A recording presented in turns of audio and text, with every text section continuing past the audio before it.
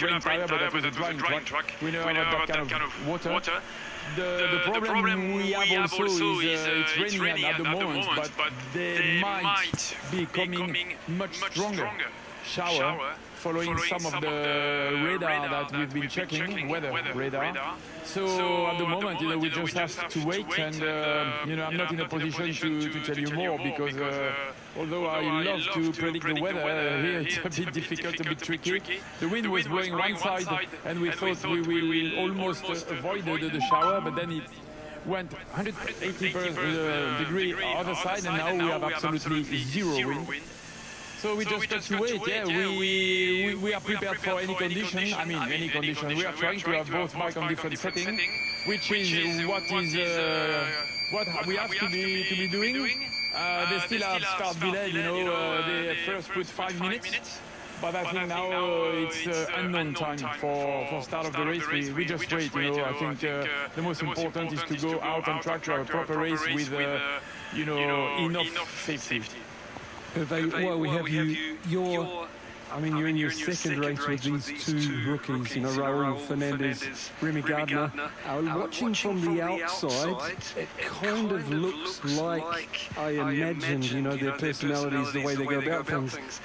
Raul looks like impatient, he wants to go fast, and he's ragging that, but Remy's kind of methodically working away, going better and better. Did a great first ride, and that's only looking from the outside. I'm standing in pit lane, but I'd love to hear from the inside.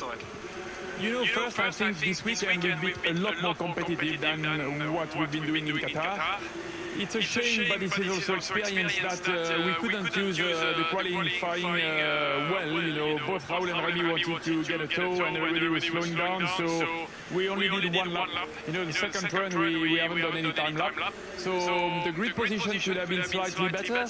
But no, I was a little bit not scared, but I didn't know what to expect because we know Raul is hot, we know Raul is exceptionally talented, and he's from south of Europe, so but I have to say that even after Qatar, where he ended up, let's say last, he took all the positive out of it. He told us, Brad Binder finished second, so I know the potential of the KTM is high, he's a potential winner.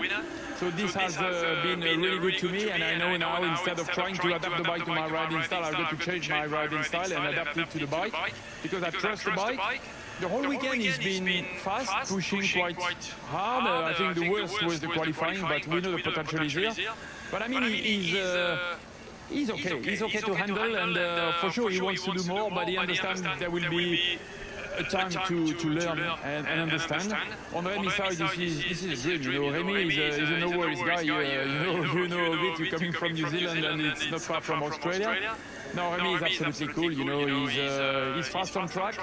He knows there is some job to do, but he's having fun. And I was a bit scared when I was reading the comment of Raul after the MotoGP season last year, and I thought it was going to be difficult to handle. But honestly, if you come to the Red Bull hospitality, you will see most of the time, they eat together, they laugh together, they share information. We stay at the same hotel, of course, the whole team, and they were playing together by the pool. So no, at the moment there is a great atmosphere in the team, and it's only round 2, but I think the idea, as for any rookies team, is to learn step by step and to improve. Hervé, thank you very much for that. Thank you, Simon. Yeah, thanks very much then, Simon, and to Hervé Poncharal. Some breaking news in here for you. The pit lane is going to open at 15:55. Yeah, 15-minute quick start. Hoping to get the race underway at 15:10 local time. Aleix Espargaro isn't entirely sure, is he, in those conditions? Of course, a good start to the season for him just a couple of weeks ago, and the Aprilia team in general. A breakthrough of sorts for them. There's the correct timings for the anticipated start of the race. Apologies for the error on our timing screens, which were giving us a little bit of a fear that we might have to talk for another hour, which of course is not what anybody watching wants. When we'd rather watch motorcycles go on the racetrack. Of course, we'll update you on any changes again to that schedule as we go. But as mentioned, a really good start to the season for them. The closest in time they've ever finished to the race winner, just 2.2 seconds between Aleix Espargaro and race winner Bastianini, justifying the hype that had been put in that new RSGP in pre-season, new agile RSGP. Although Maverick Vinales fans are going a little bit tough, Aleix Espargaro certainly proving that they've made a giant step forward with that Aprilia this year. So just under 10 minutes away then from the start of the Indonesian Grand Prix, already shortened to 20 laps, so you can see on your screens that's the new schedule.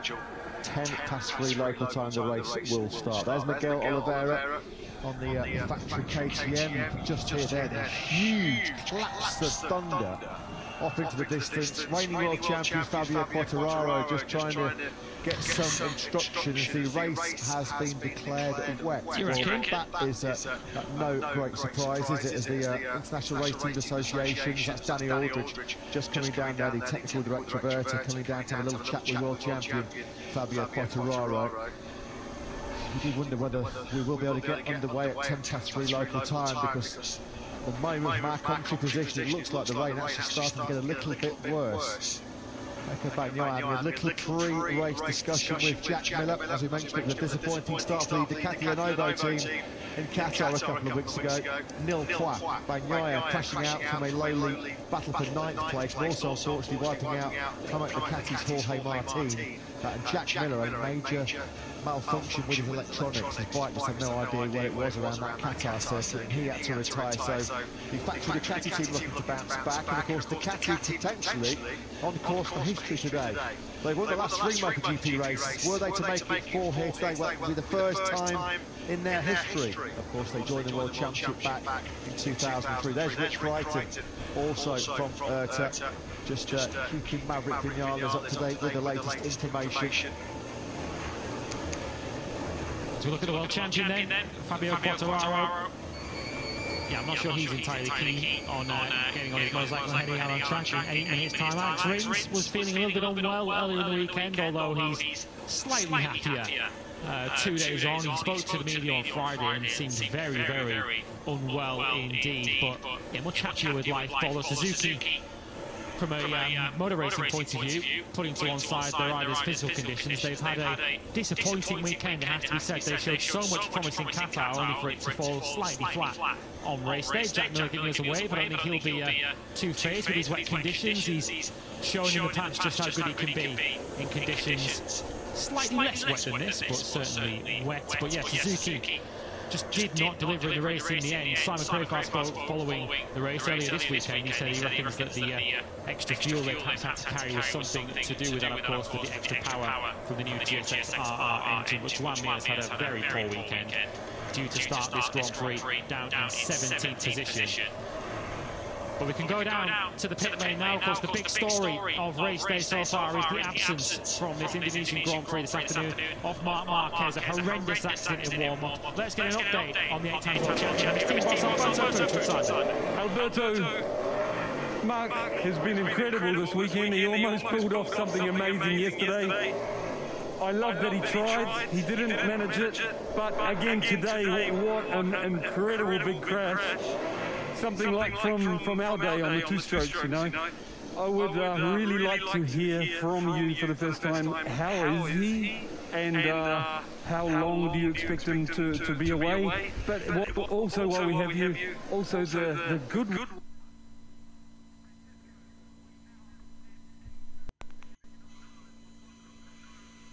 Nungguin aja, udah kebayang rasanya. Cobain rasa panggang, enaknya tanpa rasa bersalah. Aku pilih gara-gara rasa panggang aja deh. Karena gara-gara Rosta dibangga dari goreng. We never raced here before, and the conditions are completely different than the test and the practice for the weekend. So, yeah, let's start and we'll see. But the guys are in a good mood. Both of them usually perform well in the wet conditions, so Yeah, finger crossed and let's go. Best of luck. Thank you.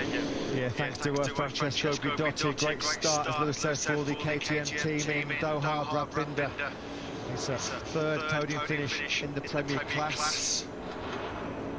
I wonder if he's going to attempt to go out and slick tyres. Joking, of course. That was, of course, his brilliant victory at the Red Bull Ring in the Austrian Grand Prix last year. So finally, we are getting the grid forming here at the Pertamina Mandalika circuit in Indonesia. Pramac Ducati await their man, Jorge Martin and John Zarco, both going from the front row of the grid. Brad Binder.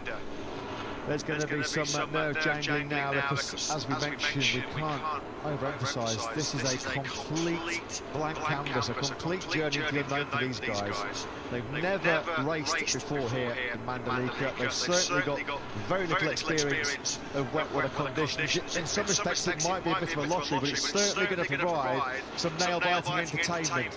We hope you have stuck with us over the last hour and a half or so when our coverage for MotoGP started. I'm sure you have. Why would you go anywhere? It's the greatest motorsport show on earth as we look at Enea Bastianini starting from the middle of that second row.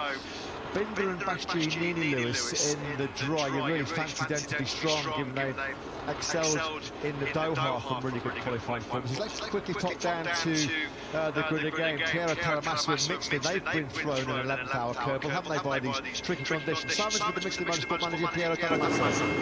Yes, Piero, some new conditions for you to make the weekend even tougher.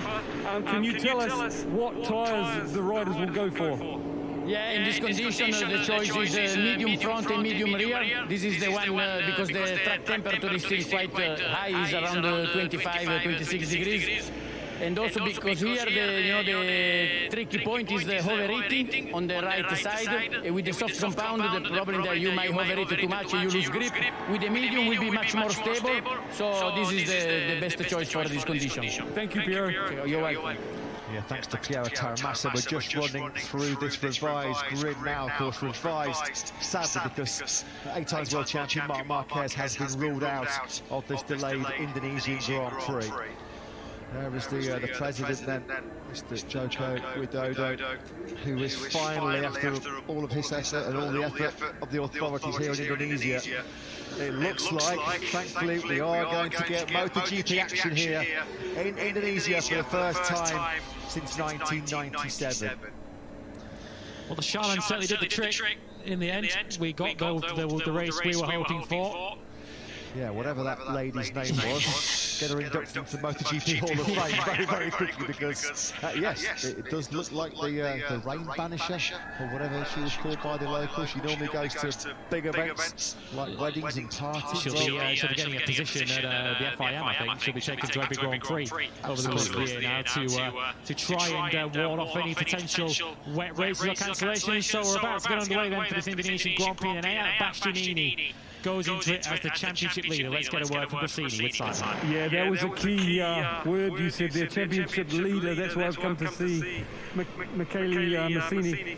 Michele, he's done so well, Enea, for the first race, all the way through this event, put himself in a good position on the grid, looked good in the FP4, now completely different conditions. How does he feel about the wet?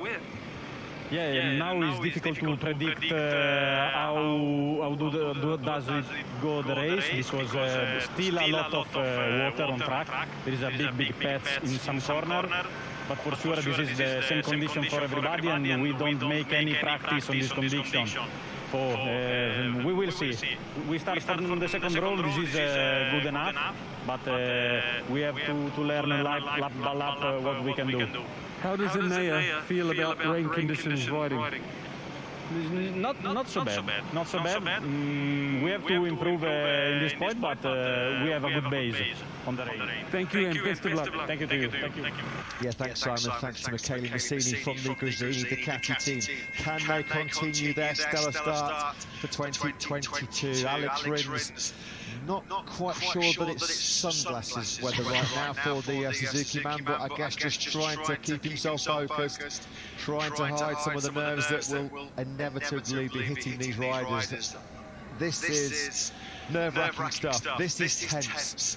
This is where these guys are really, their skills are put to the limit, their concentration, their focus, because they're just about to encounter a racetrack in conditions that they've never experienced before. It's a bit of a level playing field, this, isn't it? It's going to be a case of fortune favouring the brave. Jack Miller, normally he revels in these kind of conditions. Even Thriller Miller looks a little bit pensive as we count down towards race time here in Mandalika. Yes, just 6 minutes to go then. Speaking, of course, earlier on, we were discussing the potential strategies that might be deployed in a dry weather race, and the big talking point, I suppose, was Fabio Quartararo's determination, I think, to get to the front of the race and get a clear track, with the Ducatis looking to stop him doing so. In many ways, even though it's a wet race, that is still the aim for Fabio Quartararo, more because of the visibility here rather than any kind of issues with overheating front tyres. We're still expecting to see a little bit of spray, more than a little bit of spray. There will still be some standing water in patches of this racetrack. We've already heard from Piero Taramasso that there are still some patches as the virtual fan wall. Get ready to see this historic first Indonesian Grand Prix in 25 years. If we are going to see some spray, particularly in the early laps with the field all running together, it's going to be so important for these guys to try and get a clear track as soon as possible. Yeah, Fabio Quartararo would not have known how perhaps significant that pole position was yesterday. He knew it was going to be good in and crucial in dry conditions. Well, it might be absolutely vital now with, as Lewis said, the potential for spray hitting the riders that are in the chasing pack. An excellent weekend so far then for this young man, Fabio Di Gianantonio. Very, very limited experience about the catching rain conditions. This is going to be a tough test of the metal for these MotoGP riders. 5 minutes then to the race start here in Mandalika, and finally we can say there's going to be MotoGP race action in Indonesia. Our first visit to Southeast Asia since 2019. One rider perhaps to identify that we haven't mentioned yet, who will certainly fancy his chances in these conditions. Starts all the way back in 18th on the grid, the brother of this man, Mark. Battle we were all hoping for. It was worth the wait, as you mentioned, 2 races over 8,900 days since our last Premier Class action here in Indonesia. And the podium celebration are about to get on the way. Oliveira, Quartararo and Zarco coming to the podium here in Mandalika.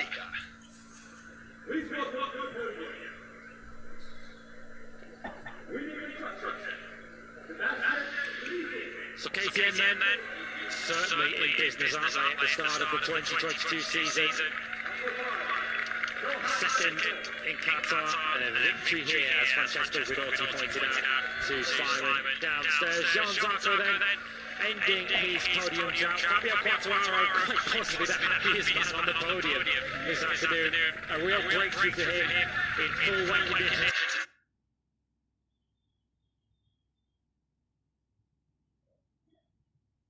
The master of Mandalika this afternoon. Dominating the race for the moment. He got past Jack Miller at the front of this Grand Prix. There was no catching him. Fourth career victory for him in MotoGP. Of course, they've all been very different circumstances. The last lap, last corner overtake that took him to his first Grand Prix victory. The dominance of Portimao. The victory against the odds in some respects in Barcelona last year. And the victory, a real dominant wet weather victory here. The President of the Republic of Indonesia, Joko Widodo, passes over the trophies to our top 3. Jean Zarco, our third place man. Fabio Quartararo in second place. This was the first Fabio Quartararo's matching. He was matched on Wednesday. 20 points he picked up in his career. But Miguel Oliveira then, he is your race winner. The President hands over the trophy. It took us 25 years, but he was certainly worth the wait, and that